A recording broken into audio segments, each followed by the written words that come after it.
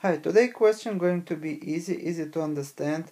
It's something like riding a bicycle. Once you learn it, you never forget. So hopefully you won't forget my explanation today. The question is, the coding sequence of the gene F is read from the left to the right on the figure below. The coding sequence for the gene G is read from the right to the left. Which strand of the DNA, top or bottom, serve as a template for transcription of each gene? So let me first show possible directions for the gene F. This is left to the right and can be transcribed from the bottom or top strand.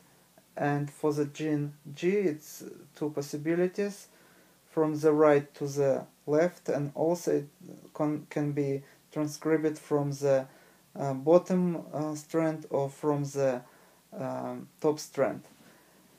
So how to solve this problem?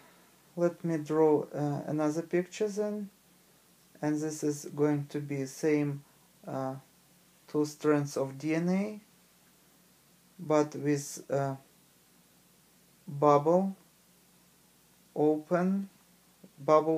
opens in order for the different enzymes and proteins that take a part in the RNA replication to be able to access DNA strand. So let me show here 5' end, and here would be 3' end, and 3 here and 5 here. So the rule is very simple. So here would be new strand, and new strand would be also reverse complementary to the strand. So here going to be 5' end, and here going to be 3' end. And with RNA, growth is always in one direction.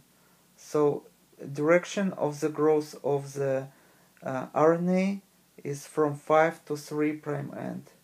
So this would be general direction of the growth. So when the bubble, this replication forks open, so this would continue to grow in this direction, and 5' end would be released.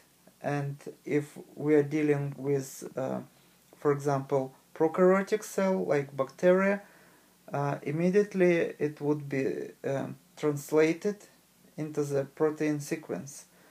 And on the bottom strand we also see the same picture, and here going to be 5' end and 3' end for the new strand, for the new RNA, and growth would be from the 5' to 3'. So this is a solution of this problem. And now let's see. Gene F growing from the left to the right. So this is gene F, and gene G from the right to the left. So this is gene G. So gene G would be transcribed from the top strand. So this is correct answer, and gene F would be transcribed from the bottom strand. And this is all for today. Thank you for your attention. Please subscribe to my new videos. I post new videos every week. Thank you for your attention, and goodbye.